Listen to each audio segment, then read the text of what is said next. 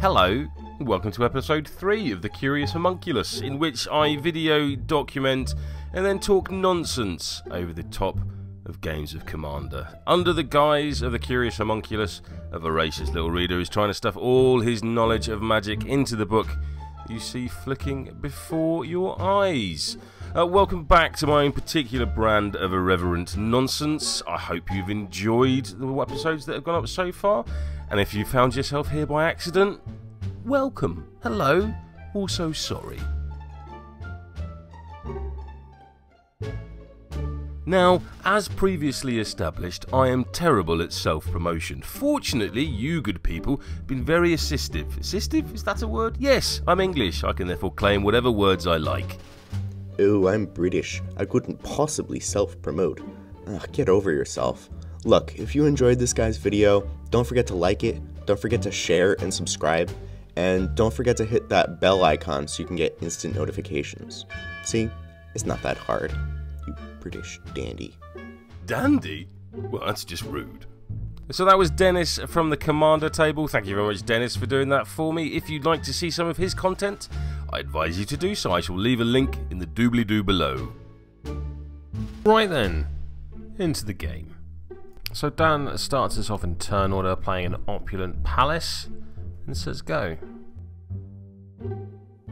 Lewis in turn plays a forest.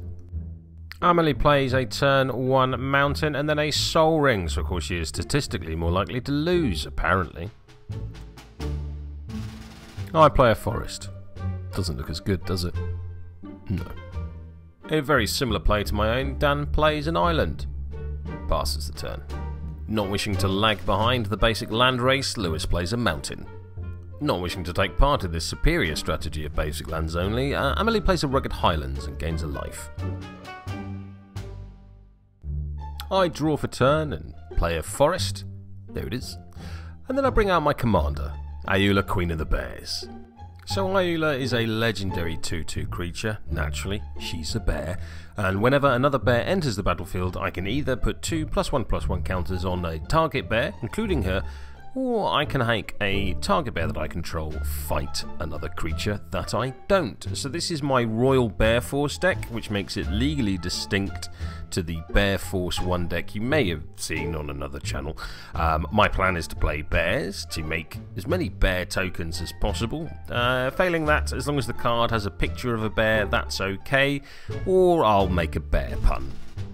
I hope it won't be too grisly for you. I make no apology for that. So some cards that I'm going to use in my deck to achieve this. One of my favourites being Bearscape. Look at that artwork.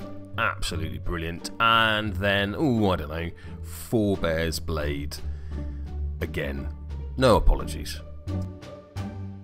Back at the table, Dan plays a forest for the turn. He then taps out and plays a fabrication module. So the fabrication module is whenever you gain an energy counter, you may put a +1/+1 counter onto a target creature you control, which, given his deck is centered around entirely energy and +1/+1 counters, seems good. Lewis plays a Plains for the turn, and then casts a Beastmaster Ascension, which is the sort of card that can get out of hand very quickly if you let him. Hopefully we don't. Amelie plays an Evolving Wilds for turn. Classic Commander staple. Amelie then plays Elemental Bond, giving her a great source of card draw as long as she's playing creatures onto the table. Spoiler alert, she will be. On her upkeep, she then cracks Evolving Wilds, looking for a plays and putting it into play tapped. I in turn play Akina, Temple of the Grandfathers for turn, which as well as making green mana is going to be allowing me to give +1/+1 counters to Ayula and any other legendary creature bears that may happen to be in my deck. I then tap out and play Bearscape, which is a great little way of turning dead creatures in my graveyard into bear tokens. They're not quite graveyard recursions, but I'm very fond of this enchantment. Also, there are bears. Don't know if I mentioned those. I then swing Ayula at Dan, doing 2 commander damage, as he's always been to me, quite frankly. Only in games of Magic, I hasten to add. Lovely fella. Now that Dan has taken bear damage, fam, he then plays a forest for turn. Now, using all of this mana that he's soon acquired, he plays a Bristling Hydra, which is a 4/3 creature that when it ETBs gives him 3 energy counters. And because of that fabrication module, because he's gained an energy counter, he gets to put a +1/+1 counter on the Hydra that just came in. This seems very good. Or at least there's synergy. I'm easily impressed. Lewis just plays a Plains and says go, which is much easier to edit. Thank you, Lewis. Amelie untaps and plays a Forest for the turn.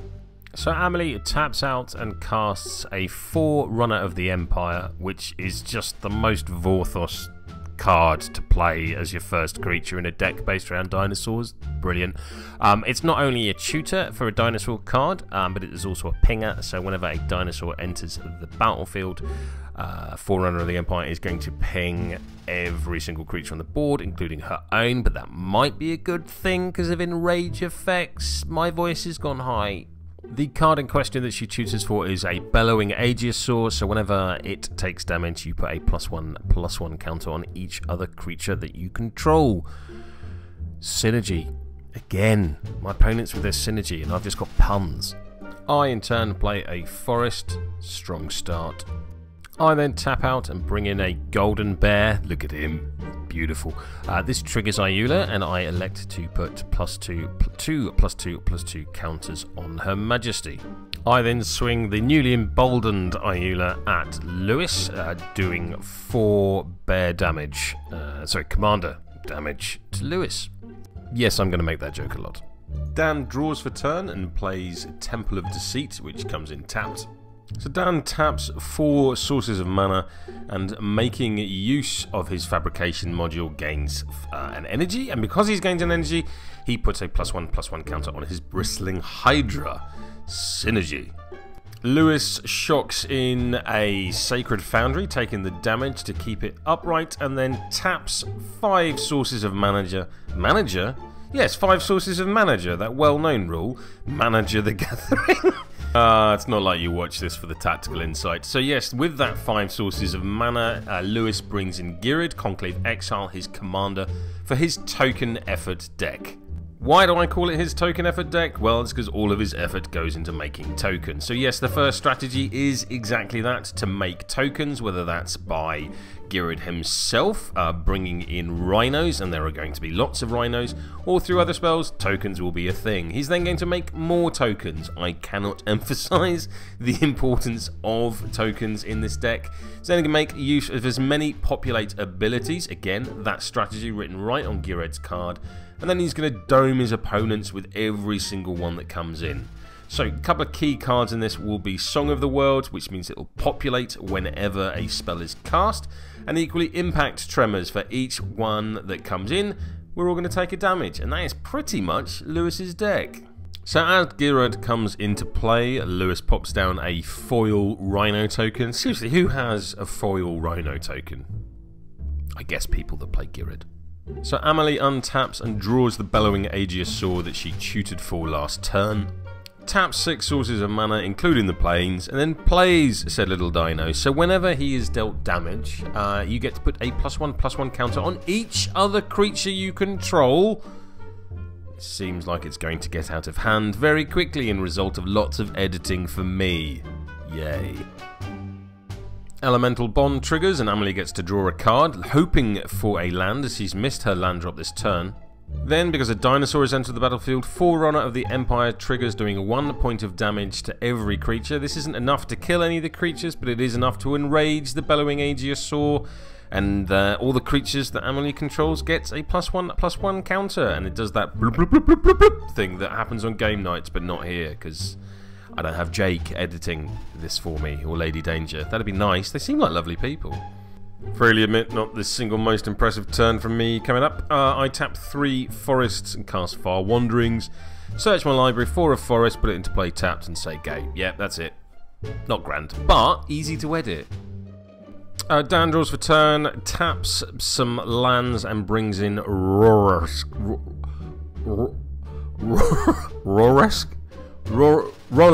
Apex Hybrid, who is a 4/5 Flample, who puts a two +1/+1 counters on the Hydra when he comes in, and also does a bunch of proliferatey things upon death. That Hydra is now an 8-7, people. Dan seeks to answer the age-old playground question of who would win, Hydras versus dinosaurs. We don't find out this round, and Amelie takes 8 damage. Tap a forest in the chat to pay respects. Lewis plays a Castle Garenbrig, which comes into play upright as he controls a forest. He then plays a circuitous route and goes rooting through his deck. That means something very different now I live in Australia. I need to watch that. And brings out 2 Guild Gates as they're coming in tapped. You might as well. So Lewis swings Ghired at Dan, triggering Ghired, making a 4-4 Trample Rhino, which also goes at Dan. So Ruralesk blocks the Rhino, which has a 4-5, destroys the Rhino. And Dan takes 2 commandy damage off a fellow with a stick. And because 2 creatures have attacked, that puts 2 counters on Beastmaster Ascension, which A is hiding underneath that light glare, wonderful, and B is getting closer and closer. That 7 is no longer a long way away. Amelie untaps, draws for turn, suspiciously doesn't play a land, thankfully, and then taps an appropriate amount of mana and plays Harmonize, allowing her to draw 3 cards. Even after the Harmonize, Amelie seemingly does not have any lands in hand, moves to her end step and must discard a Frilled Death Spitter, which seems like it would synergize really well with that Bellowing Aegiosaur and Forerunner of the Empire, so I'm a little fearful of what she does have in hand. I draw for turn and play a Forest. Seems likely, really, in a mono green deck. I then pay 2 and bring in Konda's Banner. So Konda's Banner is a wonderful piece of equipment that can only be attached to a legendary creature, and every creature which shares a creature type with that creature gains +1/+1, and every creature which is the same colour as that legendary gains +1/+1. Everything in my deck is green, everything in my deck is a bear. All of my green bears get +2/+2. Now there is a slight bone of contention here at this point, as I had declared to the table that every single card in my deck had a bear on it, and Dan rightly asks, where is the bear on that card? So I tap the 1 and attach it to Ayula. So there Dan, there is the bear on that card. After recovering from that onslaught of humour, Dan plays an Opt for turn, scrying 1, liking what he sees, and then draws it. Dan then taps 2 and a blue and casts Stealth Mission, putting 2 +1/+1 counters on an incredibly sneaky bristling Hydra, which is steadily getting massive. Apparently now it can't be blocked this turn. I'm sure that'll turn out fine. Dan then moves to his combat step and swings the Hydra at Lewis. After all, he did hit him with a stick for 2 commandy damage last turn. It is an unblockable creature, so there's not a great deal Lewis can do about it, and if he can, he decides not to, so Lewis takes 10 Hydra damage. Well done, Dan. No dice rolled, no choosing combat steps at random, just smashing someone in the face with a giant lizard. We're very proud of you. After that onslaught of Hydras, it is Lewis's turn. He draws, untaps, usual stuff, pays 2 and plays a Gruul Signet, because colour fixing is important. He then plays a Felden of the Third Path, allowing him to create token copies of creatures in his graveyards. Tokens, eh? Didn't see that coming in your deck, Lewis. Moving to combat, Ghired is swung at me, which creates a Rhino, which in turn goes to Amelie. On Amelie's side of the board, the Rhino is blocked by the Bellowing Aegiosaur, so they bounce off each other, but this does trigger the Aegiosaur so that the Forerunner of the Empire gets a +1/+1 counter. On my side of the table, I elect to take the 2 points of commander damage, although I could kill Ghired with Ayula at this point, as long as Lewis deals with the Hydra on Dan's board. Let us see if he is a man of his word. This, of course, because he is attacked with 2 creatures, put 2 further counters onto Beastmaster Ascension, bringing the total to 4, and that magic number of 7 grows ever closer. Oh, I love this little sequence that's coming up. So Amelie draws for turn, draws a card, untaps, taps, and plays a Needletooth Raptor, which whenever it takes damage is going to deal 5 damage to a creature of her choosing. She then taps Selesnya and brings in a Siegehorn Ceratops, which whenever it takes damage gets 2 +1/+1 counters if it survives. This triggers the Forerunner of the Empire, doing 1 point of damage to every creature on the table, which triggers the Bellowing Aegiosaur, which puts +1/+1 counters on all the things, plus the Siegehorn Ceratops gets +1/+1 counters, and the Needletooth Raptor does 5 damage to a target of her choosing, which is Ruralesk, the apex of Hybrid. which when it dies proliferates and puts 2 further +1/+1 counters on the bristling Hydra. Moving to her combat step, Amelie swings the bellowing Aegiosaur and the Forerunner of the Empire at Dan, who takes 7 damage. Disappointed by Lewis's lack of creature removal as per our deal, I tap 3 forests and cast Beast Within, targeting the bristling Hydra, which sadly in turn spends 3 energy, because that's a resource I'm used to managing, gains a +1/+1 token, good, and gains hexproof, meaning my spell fizzles and achieves nothing. Reeling somewhat from that rather unexpected result, I untap, draw for turn, tap 5 and cast Vivian Reed, who is a legendary planeswalker that's going to let me do a whole bunch of stuff. Conveniently is listed on screen now. She does have a bear on her card, so there we go, Dan. It's fulfilled. I then uptick her, looking at the top 4 cards of my library. I choose the Werebear and put it into my hand. Where? Right there. And then, not really wanting to anger Dan too much, and in need, I think, of Lewis and Amelie's help to take down that bristling Hydra, I say go.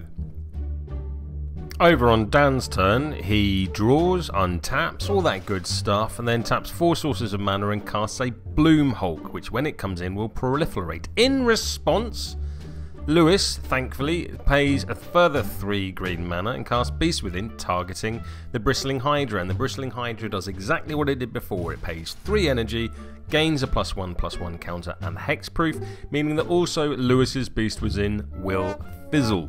However, Dan has no more energy. This is the last time he can do that. The Bloom Hulk then resolves from the stack, and the bristling Hydra gains a +1/+1 counter.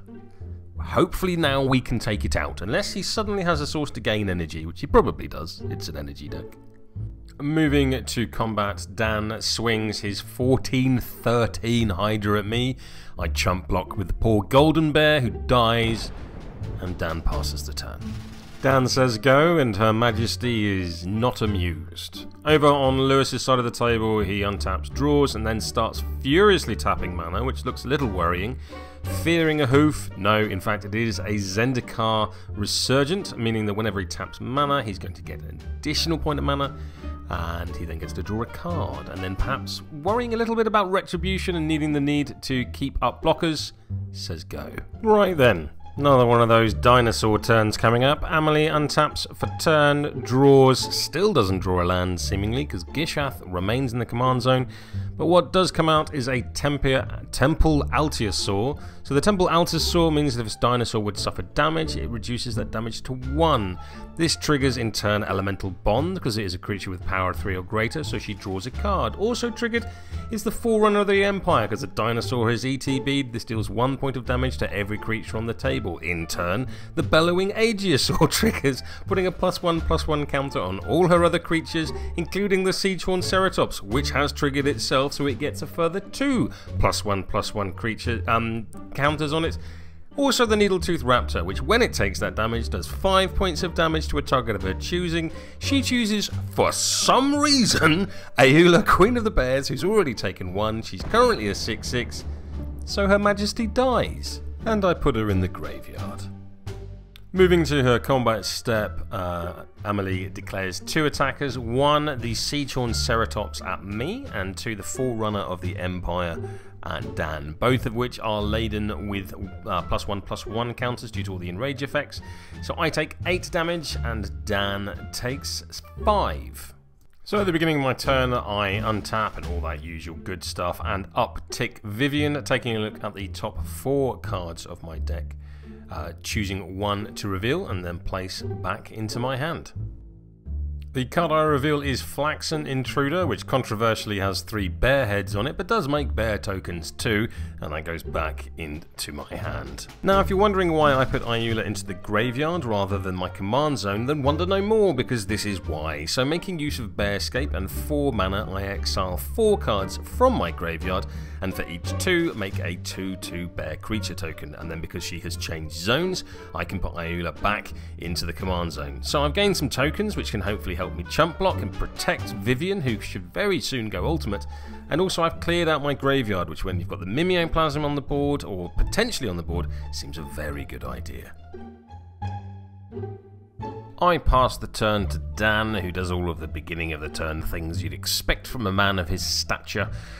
He then taps an appropriate amount of mana and brings in his commander, the Mimeoplasm. So Dan's strategy revolves around his commander's ability to exile 2 creatures from other people's graveyards, or of your own, and to copy one of those cards with an additional number of +1/+1 counters equal to the power onto the Mimeoplasm. I've probably explained that terribly.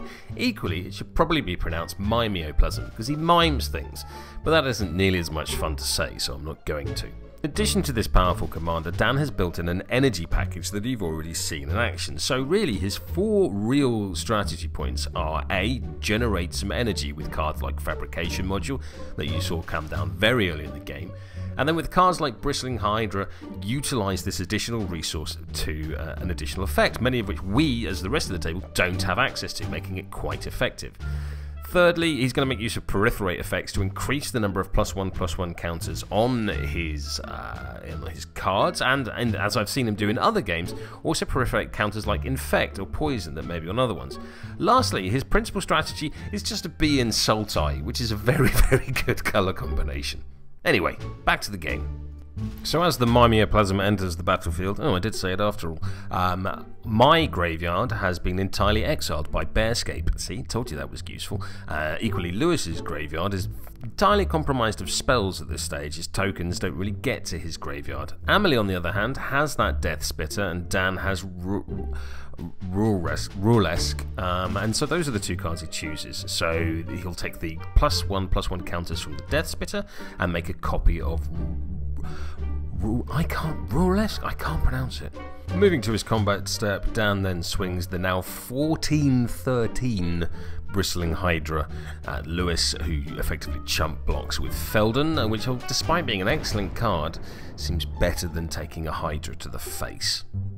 It's worth remembering at this point, as we move into Lewis's turn, that he has Zendikar Resurgent out in place, and not only will his lands tap for a whole bunch of mana, but whenever he casts a creature spell, he's going to get to draw a card. So with that in mind, Lewis taps not enough lands as far as I'm concerned. He then casts Verdant Sun's Avatar, which, well as being a big beastie, so he gets to draw a card as per the aforementioned Zendikar Rising, but also whenever he plays a creature spell going forward, he's going to gain life. Good. He then casts Growing Ranks, meaning at the beginning of his upkeep phase he's going to populate. Yes, Lewis's engine is beginning to come online. Lewis then taps 5 and Selesnya and brings in Imara Tendaris, meaning all his tokens no longer take damage. Equally, he's going to set off that chain of events where he draws a card, where he gains life. Things are looking very good for Lewis right now. Lewis then moves to his combat step, declaring an attack with Ghired against me, who populates and brings in another Rhino attacking. The Rhino in turn going at Vivian, so I do nothing about the Rhino going at Vivian, and she loses 4 loyalty, and Ghired I block with a bear that sadly dies, and because he's attacked with 2 creatures, Beastmaster Ascension grows ever closer. Moving on to Amelie's turn, thankfully, she taps 1 and Selesnya and plays an Atsukan Seer, who is a little mana dork with a little bit of graveyard recursion for dinosaurs built in.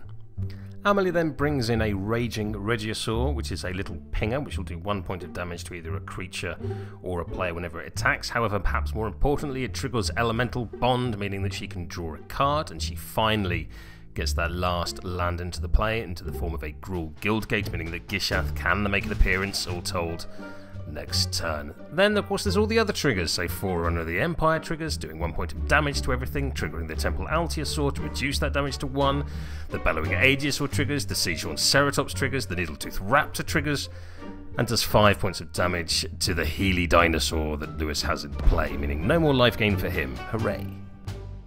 Moving to her combat step, Amelie declares the Forerunner of the Empire to be attacking me, and her Siegehorn Ceratops to be going at Lewis. So I block the Forerunner of the Empire with a bear, which sadly dies, and a Rhino is used on Lewis's side to block the Siegehorn Ceratops. Now, due to Imara, the Rhino takes no damage, but still does damage to the Siegehorn Ceratops, so it gains further +1/+1 counters. So at the beginning of my turn, I untap and draw, as is tradition, and moving into my main phase, uptick Vivian. Having a look at the top 4 cards of my library, I reveal a Jungle Basin, placing it into my hand, which is a peculiar little land that when it comes into play bounces an existing land back to my hand, but taps both a forest and a colourless. Given that my board state is looking a little grisly, or rather not grisly enough, I tap out 7 mana and cast Welcome Home, which is the adventure mechanic from Throne of Eldraine, summoning 3 bears onto my battlefield, and then, sadly, I say go. It is fair to say I am barely staying in this game, and I make no apology for that pun. So Dan, in turn, taps an appropriate amount of mana and casts an Aether-born Marauder, which when it ETBs will allow him to move any number of +1/+1 tokens from a permanent he controls onto it. So he moves a mere 6 from the Bristling Hydra onto it, making an 8/8 flying lifelink. That's a thing to worry about in future turns. Moving to his combat step, Dan declares an attack with a Mimeoplasm at Amelie, which, because it's copying Royalesque, is a 7/7 with Flample, because that's a word. So Amelie takes 7 commander damage. So at the beginning of his upkeep phase, due to growing ranks, Lewis gains himself an additional Rhino. Lewis then taps 3 sources of mana for 6 CMC, which still looks like cheating, and casts the not at all suspiciously shaped Armada Worm, which when it comes in, as well as being a 5/5 green trample worm itself, makes another one. Brilliant! And then thanks to Zendikar Resurgent, he can then draw a card. Now admittedly, and Lewis would be the first person to admit this, he has done this out of order, but I'm rather grateful that he has. He then taps 3 sources of mana and casts Song of the World Soul, which is an enchantment, which means whenever he casts a spell, he's going to populate. Not finished yet for the turn, or in fact, not even close, he taps further mana and casts Ovia Pashira, Sage Life Crafter, which as it's a creature, triggers Zendikar Resurgent, allowing to draw a card, and because it is a spell of any kind, he triggers Song of the World Soul, meaning that these newly appeared worms populate, which, judging by their appearance, I think I know how that's done. And then further demonstrating that this turn could have been played in a very different order, Lewis then casts Impact Tremors, meaning which whenever a creature comes into the battlefield under his control, everyone else takes damage, which triggers Song of the World Soul, which populates a suspicious looking worm, which triggers Impact Tremors, and we all take damage. You ever get that feeling that you know how this game's going to end halfway through? Yeah, that's what's happening now. So Lewis moves to his combat step, and this one gets a little fruity, so I'm going to go through it slowly and one by one. First of all, he declares an attack with Ghired against me, and as soon as that happens, Beastmaster Ascension kicks in, and all of his creatures gain +5/+5. I, in turn, block with a bear, killing the bear. Boo. Ghired populates, and he gains a 5/5 Trample Worm, except of course it's now a 10/10 Trample Worm, which is tapped and attacking and going at Amelie. Impact Tremors triggers, and we all take 1. With it so far, good. So not only is that 10/10 Trample Worm going at Amelie, but also so is 3 9/9 Trample Rhinos. Lewis understandably quite confident about this particular combat step, but has sadly, well, funnily, forgotten entirely about the Temple Altiosaur, meaning that if a source of damage would deal damage to another dinosaur you control, prevent all but 1 of that damage. So, Amelie's dinosaurs stack up and block all of these tramples, with the exception of 1 point of damage, and then all of their Enrage effects triggers. So, for those not keeping score at home, that's the Bellowing Aegiosaur, putting a +1/+1 counter on every other creature that she controls. The Siege-1 Ceratops in turn, and then gets 2 +1/+1 counters. And then the Needletooth Raptor does 5 points of damage to a target creature an opponent controls, which in this case will be Ghired. And because he's already taken 2 points of damage from a bear, that's 7 damage, despite the buff from Beastmaster Ascension, is enough to kill him. Or rather, it isn't, but we thought it did at the time, so that's what happened. But yes, he should have 10 life rather than 7, so we made a mistake, but we'll go from there. After saying go, Amelie finally has enough mana, so taps Naya and 5 generic and brings in her commander, Gishath, Sun's Avatar. So Gishath is a whopping 7/6 trample, vigilance and haste dinosaur avatar. She is a big girl, it is fair to say. Equally, whenever Gishath Sun's avatar deals combat damage to a player, reveal that many cards from the top of your library. Put any and all dinosaur creature cards from amongst them onto the battlefield, and the rest to the bottom of your library. So it's fair to say that Amelie intends to swing with this big girl and get as many dinosaurs into play as possible, and to overwhelm them with us. And she's also going to make use of enrage effects, as you've already seen up to this point, to create a surprising amount of synergy from these tiny little lizards. Key to victory will be Gishath herself, although the deck is a little vulnerable to board wipes and meteor effects, just like the dinosaurs themselves. Now, a couple of cards she's going to make use of, particularly in this deck, will be the Silver-clad Ferostodons, who, whenever they are dealt damage, each opponent must sacrifice a permanent. Equally, a Goring Ceratops, which gives every single creature you control double strike till the end of the turn whenever it attacks. Terrifying. So when Gishath comes into play, that is going to trigger Elemental Bond, allowing Amelie to draw a card. It then also triggers the Forerunner of the Empire, which does 1 point of damage to every creature on the board, apart from Lewis's tokens. And here we go again. So that is the Bellowing Aegiosaur triggered and enraged, giving a +1/+1 counter to every creature she controls, including the newly arrived Gishath. The Siegehorn Ceratops then gets 2 further +1/+1 counters on it, and then the Needletooth Raptor does 5 points of damage to the not at all suspicious looking Armada Worm, killing it.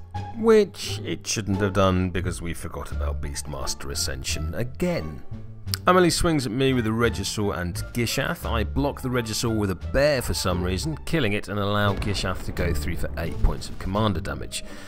Over at the top side of the table, Dan is swung at by the Siegehorn Ceratops, which is by now a 15/15. He blocks with the Bloom Hulk, which dies, but does do damage to the Ceratops, so it gets a further 2 +1/+1 counters. And because she attacked with a Regisaur, she can do 1 point of damage to either a creature or a player, and does so to Lewis, bringing him back down to where he started from. She then flips the top 8 cards of her library, revealing all and putting any dinosaur creature cards into play. These include the Ranging Raptors, which has a enrage effect, meaning that you can ramp for land, and the Thrash of Raptors, which, as long as she controls another dinosaur, which by this stage, pretty sure she does, gains +2/+0 and trample. So, once again, the Forerunner of the Empire triggers, doing 1 point of damage to everything on the table. Sadly, that means my bears die. The Bellowing Aegiosaur triggers and gives +1/+1 counters to everything she controls. The Siegehorn Ceratops once more gets even more +1/+1 counters. I think it's up to 19/19 now. The Needletooth Raptor. We realise at this point that the Armada Worm shouldn't have died because of Beastmaster Ascension, so this time it can, and then the Ranging Raptors allows her to ramp through her deck. And then, of course, because another dinosaur's come in, we get to do this all over again. So at the beginning of my turn, I uptick Vivian, looking at the top 4 cards of my library, revealing a Forest, which goes into my hand. I then play the Forest, bring back Her Majesty, Ayula, Queen amongst Bears, pay the 2 to attach Conda's Banner to her, declaring bear and green, giving her and any other green bear +2/+2. Cast Balduvian Bears, who gains from Conda's Banner and triggers Her Majesty, putting a further 2 +1/+1 counters on her. Any other turn, I'd be quite happy with this. However, given the board state, I think I'm really only just sort of pandering to myself. Dan plays an island for the turn. He then taps out and brings in Oko the Trickster, you know, the other one, immediately upticking it and putting a +1/+1 counter on the fellow who I think I've established I can't pronounce the name of. Dan then swings Rurlesk, who is of course really the Mimeoplasm, at Amelie, is currently a 9/10 in the air. He then swings the Aetherborn, who is an 8/8 with lifelink again in the air at Amelie. She can do nothing about this and takes a whopping 17 damage. And Dan gains 8 to lifelink. So at the beginning of Lewis's upkeep, due to growing ranks, he makes a worm, which triggers impact tremors. We all take a point of damage. With me so far? Okay. He then casts Parallel Lives, which triggers his other enchantment with the World Song, which makes it another worm, which triggers impact tremors. We all take a point of damage. Everyone so far? Good. And of course Parallel Lives now means that whenever he makes a token he's going to make 2 of them. He then casts Ghired, Conclave Exile, making 2 Rhinos because of Parallel Lives. So 3 creatures have come in, triggering Impact Tremors 3 times. But also Zendikar Resurgence, so he draws a card, and he's triggered the World Song, so he makes 2 more Worms, which triggers Impact Tremors twice. All of which has done us a whole world of damage without really doing much and gaining a lot of tokens. It's all looking very good. Not quite done with us yet, Lewis casts Voice of the Many, allowing him to draw a card for each other opponent that has less creatures than him, which is everyone. This triggers Zendikar Resurgent, allowing him to draw another card, which triggers Song of the World Sold, which I've continually mispronounced the whole way through, which makes 2 more Worms, which triggers Impact Tremors twice, and takes Amelie out of the game. Lewis then moves to his combat step and doesn't forget the Beastmaster Ascension is out this time, so everything has +5/+5. He then swings with 3 Rhinos and 1 Worm at me, and 3 Worms at Dan. There is absolutely nothing I can do about that onslaught of damage, and that is me out of the game. The 3 10/10 Trample Worms that are heading towards Dan, one of which gets blocked by the 8/8 Bristling Hydra, which has done very well this game all told, killing it, but that does reduce the amount of damage that Dan takes to 22, leaving him on a mere 2 health, but alive and ready to untap. Time for some thrilling heroics. Dan, being somewhat against the ropes, really needs to gain as much value and as much life out of his deck as quickly as possible if he's any chance of not finishing second here. So with that in mind, he taps 1 and a black and casts Die Young, a rarely seen black sorcery, which allows him to gain 2 energy, which triggers Fabrication Module, which is going to put some +1/+1 counters on to his commander. That combination of Mimeoplasm and card I can't pronounce, and I'm no longer going to try to do so. He then taps 4 more mana and taps the Fabrication Module, getting more +1/+1 counters for his commander combination, before finally upticking Oko the Trickster to put even more counters onto his commander. Lewis has no way of blocking flyers, so Dan moves to his combat step and swings his commander, who's secretly the Mimeoplasm, hiding behind that fella for 12 commander damage, and then the Aetherborn Marauder, who is currently an 8/8 for lifelink in the air. So Lewis will take 20 damage, 12 of which is from the commander, and Dan gains 8 back. Now, I had wondered, with all of the counters that were going onto Dan's commanders, would those not be better served going onto the Aetherborn Marauder to get more lifelink? But I can see what he's doing here. He's trying to whittle Lewis down through commander damage. It is a long shot, but it is probably the best one he has right now. And at this point, 1 Worm swinging in would be enough to take Dan out of the game. So we called it a victory for Lewis and for Ghired, Conclave Exile. So chapter 3 of the Curious Homunculus is very literally in the book that you see before you now. My enormous thanks and gratitude to Dan, Lewis, Amelie and John for being my opponents in these first 3 games. Please do not take it personally that I then emigrated 16,500 kilometers away from you. Also, don't forget to check out Dennis's content over at the Commander table. I shall leave a link in the doobly-doo below.